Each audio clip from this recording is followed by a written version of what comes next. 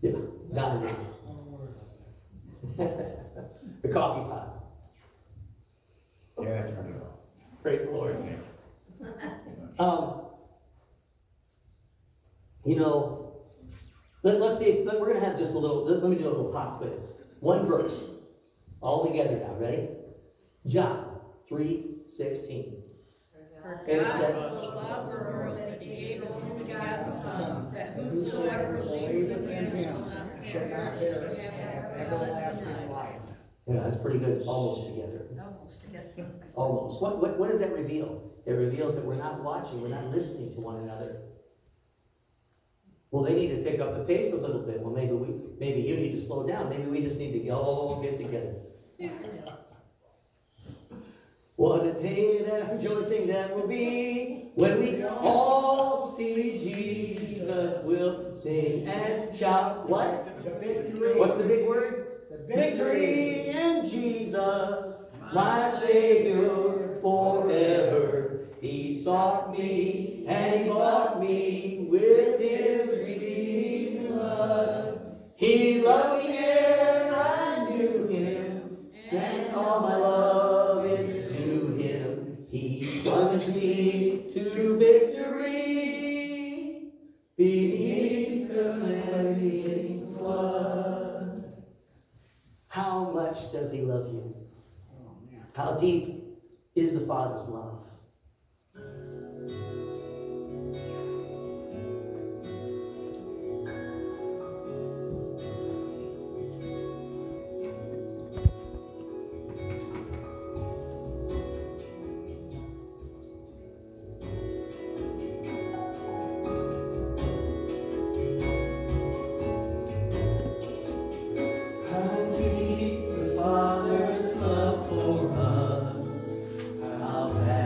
Beyond all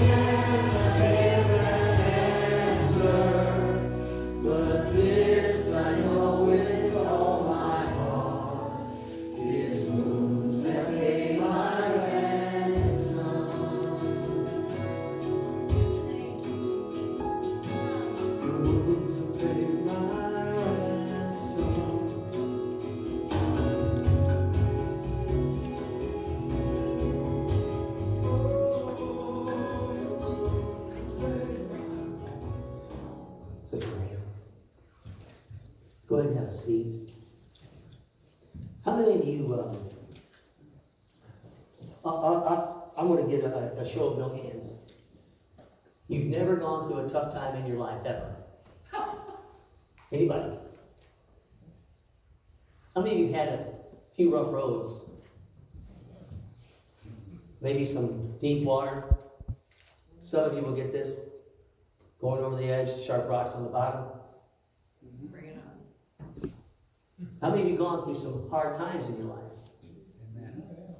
How many of you right now are facing some difficulties? How big or how small? And how many of us could say that we're going to trust God with them all? You see, because many times what happens is that we're willing to say that we believe on Jesus Christ's suffering, His death, and His resurrection, and God paying the price through His Son for us to get to heaven, but we don't trust Him for the everyday things of life. The Bible says that there was, listen, nothing that was made was, nothing that there is was not made. Amen? And nothing that you have were you not given. Well, I work for everything. What? There's some truth to that. How many of you are glad that you're able to work? Yes. Amen. Amen. How many of you are glad just you watch this? He woke me up this morning. Amen. And what was on your mind this morning? I'd like to think that I can tell you that every morning I wake up I got Jesus on my mind. But sometimes there's something else that jumps up in front of Him, and you know what I have to say? Would you get out of the way? Jesus is there. At least I hope He is. Yes. Come on, I'm being honest.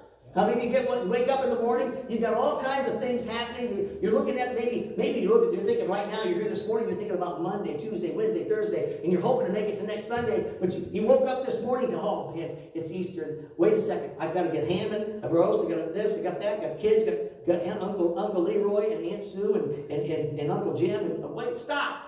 I got Jesus. Amen. If I got Jesus, I can handle it. Yes, amen. Why? Because I can, say it with me, I can I do all things all things through Christ. who strengthens me. Amen. Maybe some of you have gone through some rough stuff, and here's what I want to encourage you to do. You need to be sharing with others. Some of the elders need to be sharing with the younger. Some of the youngers need to learn that they can share with the elders Amen. when they're going through a hard time. But in order for them to share with the elders, what has to happen is that we have to prove to them that we even care. Watch this. Our Father who's in heaven, has He not proven to you yet that He cares? Amen. Well, if God cares, why did He let this, that, and the other thing happen? Test you, prove you, refine you by fire. Amen. Maybe it is a testing. Maybe there's some things you need to go through because He's got greater things for you to bear. He's got greater opportunities for you to... Watch this. He said that He's going to bring us life and bring it more abundantly. He also said that when we pray, you know, we ask for things, there are things that we're not even going to pray for because we're never going to think of them because what God has planned for us are beyond our imagination. Yes. The Apostle Paul, you know what he said? Well, listen, the first apostle, we call him, he's been known as the greatest apostle, and he says, yeah, well, I haven't yet attained what the Lord has for me. I can't even imagine it. I can't fathom it. But here's what he said. But regardless, I'm still going to press to the high calling in Christ Jesus. Somebody say amen. Amen. Would you right now just lift up your hand and say, God, I'm pressing in. I'm pressing in. I've got waves that are crashing into my life. Lord, some of us, we've run aground, Lord. Lord, we're taking on water. Yes. But Lord, just like Peter, I'm saying, Jesus, save me. Save me.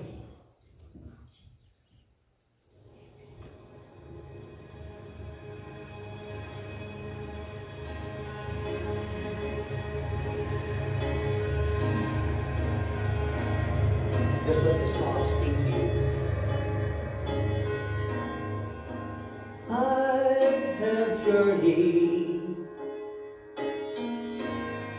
through the long